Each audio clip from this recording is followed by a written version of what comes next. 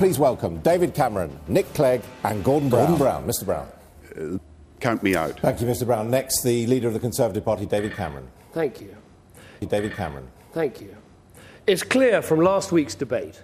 Thank you, Mr Cameron. And finally, in this round, Nick Clegg, the Leader of the Liberal Democrats. A force for good in the world. Thank you, Mr Clegg. Now, those are tonight's opening statement. Now it's time for the questions from the audience. Thank you.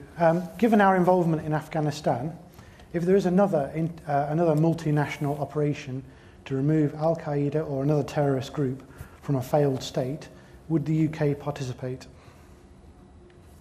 So, will the UK take part in future multinational operations against terrorists abroad? I'm your man. I would do that.